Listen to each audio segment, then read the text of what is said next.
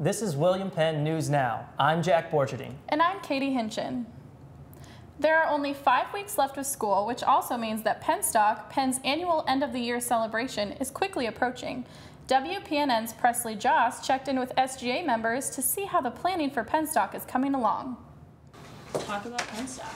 Student Government Association members at William Penn University are discussing the details. We have 100 of these. Peeking at prizes and getting excited for this year's Pennstock. Vice President of SGA, Roy Aguillon, is taking charge of planning and preparations.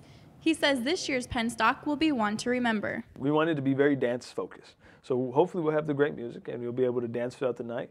If, say, you wanted to come and snack, we have a variety of food. Margarita machines, 4 of them coming through. They will be virgin margaritas. This year's theme is Fiesta. To spice things up, Aguillon says instead of the usual carnival feel Pennstock has, this year will feel more like a party. He's most excited about the prizes. Every 10 minutes, we will be giving away $100. And all you have to do is be there. Aguillon says planning for Pennstock is mostly complete. However, he and all other SGA members are still searching for volunteers. Every hour that you volunteer, you'll get an additional 3 name slips. And we are more than happy to take anybody who wants to help out. For WPNN, I'm Presley Joss.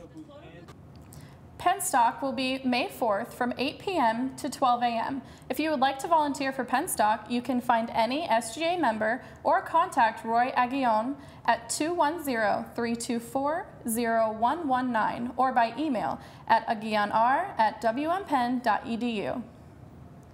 According to Athletic Director Greg Hafner, all students on athletic scholarships will be expected to consent to random drug tests beginning this fall.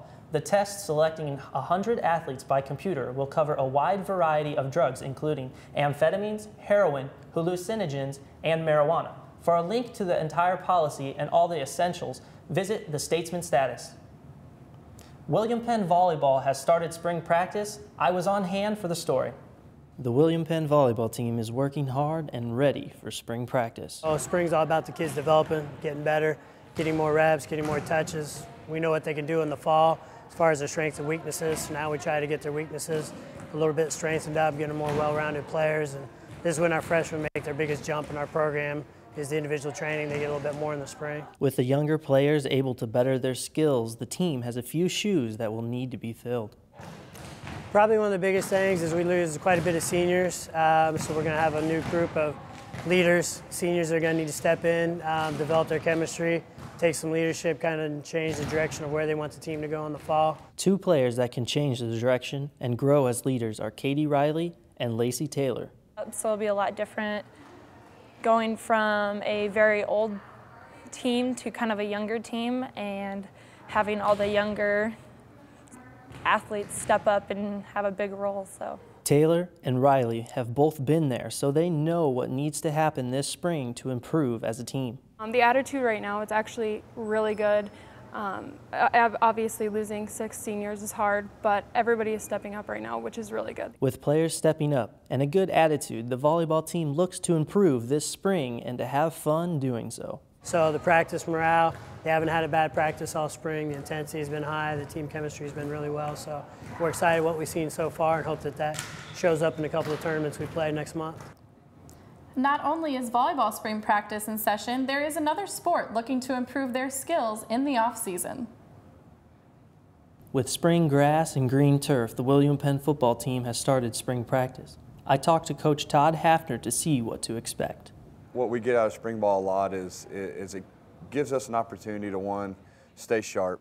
You know, we do so much during the fall to make sure that our guys are ready on a weekly basis that this really just gives us an opportunity to, per se, get the season started. Spring is a lot of hard work for players and coaches, but what will Penn have to accomplish to compete once again in the Midwest Collegiate Conference? Or because of what we do, and we've been doing it for so long now, it's more just refining everything.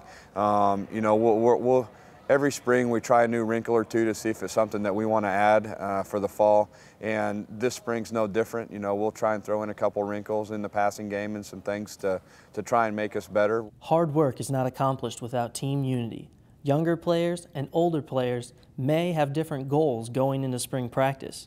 You know, it is for the young guys. It's it's a new experience for a lot of them.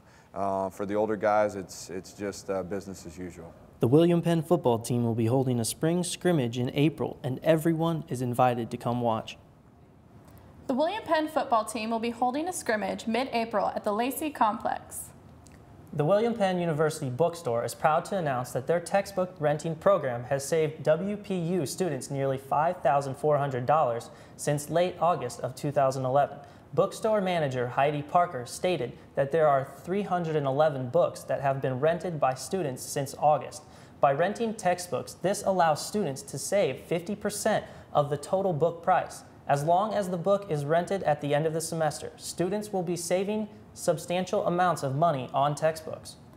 In other news, wrestler Eric Berge pulled off a win at Nationals for the 2011-2012 season. Berge, ending his sophomore season with a 19-1 record, is only the 4th person ever to win at Nationals for William Penn University. That's our show for this week. For more William Penn news, please visit our website at statesmanstatus.wordpress.com. For WPNN, I'm Katie Hinchin. And I'm Jack Borcherding. Thanks for watching.